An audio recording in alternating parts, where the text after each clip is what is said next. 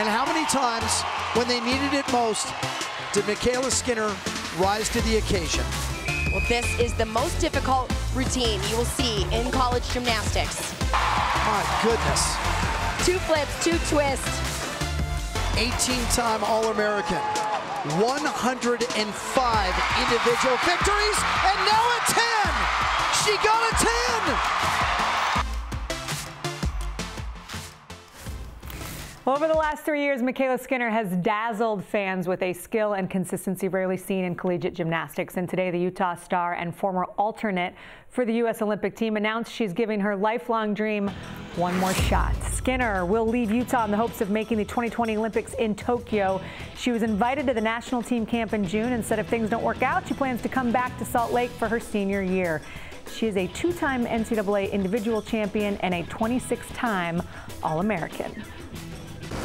And MyKayla Skinner, kind enough to join us now on Playlist. MyKayla, thank you so much for the time. I appreciate it. I'm sure a lot went into this, so I'm just curious, when and how did you make the decision to pursue another shot at the Olympics? Well, the process was kind of hard. I took a lot of thought into this, and I knew this was going to be a really hard challenge for me to come back and try for the Olympics one last time. And I was just so excited. I kind of knew my decision a couple weeks ago, and I just didn't want to tell anyone because I wanted to get through nationals, get through Pac-12s, and worry and focus about the team before I announced anything. And so today, I guess, was finally the day that I got to let out the news, and I have just been so stoked, and I am ready to go back out there and just keep throwing the big skills that I just love to do. Obviously, you've had a ton of support at Utah since you've arrived there. A lot of people may not know you placed 4th at the all-around at the 2016 Olympic trials. How have the last 3 years at Utah and with this program helped prepare you for this return to the international stage?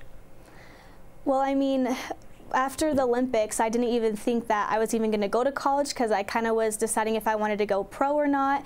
But I really thought about it and decided I needed to get my degree, and I wanted to try college gymnastics because it just seemed so fun, and to have a team and the girls have your back and the sisterhood that we have, it's just amazing. I am so glad that I made the decision to come to Utah, and even just to work on my form, having, you know, Tom take a step back and work on my skills, work on my form, try to be perfect. It's been so fun. It's been a memory that will last a lifetime. The past 3 years have been such an amazing experience, especially coming to Utah and having 15,000 fans watch you at home meets and the crowd just supporting you and cheering you on every step of the way, and even having them cheer me on now that I have made the decision to try for, you know, 2020. It's just the love and support I could never ask for enough. It's just so amazing, and I love Utah. It's been my dream ever since I was a little girl to come here, and I'm so grateful that I decided to take a push and try college gymnastics. And the coaches,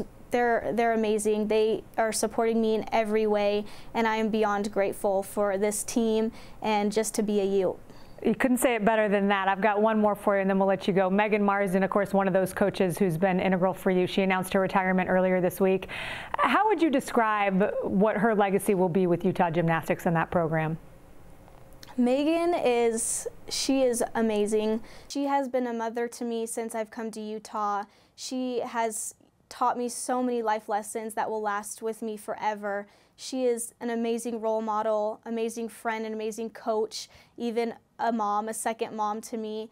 It's kind of, I wasn't really expecting her to retire this year, so I mean, it kind of was a shock to me that she finally announced it, but I am so grateful to be a part of this legacy and to be a part of this team where I could, you know, be coached by her. I mean, after Greg left, he left right before I had came, and having Megan, she's amazing. I am so proud of her in every way, and so proud of her for her retirement. She has so many great things ahead of her, and I'm going to miss her so much, but I know that she'll always be supporting the Red Rocks. She'll always be there. She'll be there coming into the gym, and, you know, she loves shopping, so I know that we'll always have a connection there. So Megan is a wonderful person, and she'll always be there. I love that.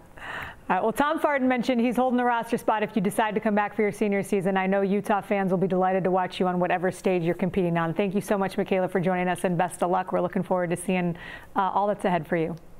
Thank you so much. Go Utes. Shopping connections live forever. I just want to point that out. You heard MyKayla mention her relationship there with Megan Marsden, Utah's co-head coach, retiring this week after 35 years with the Red Rocks. That's a long time. We talked to her today about retirement and MyKayla's decision to test the Olympic waters. Here was her take.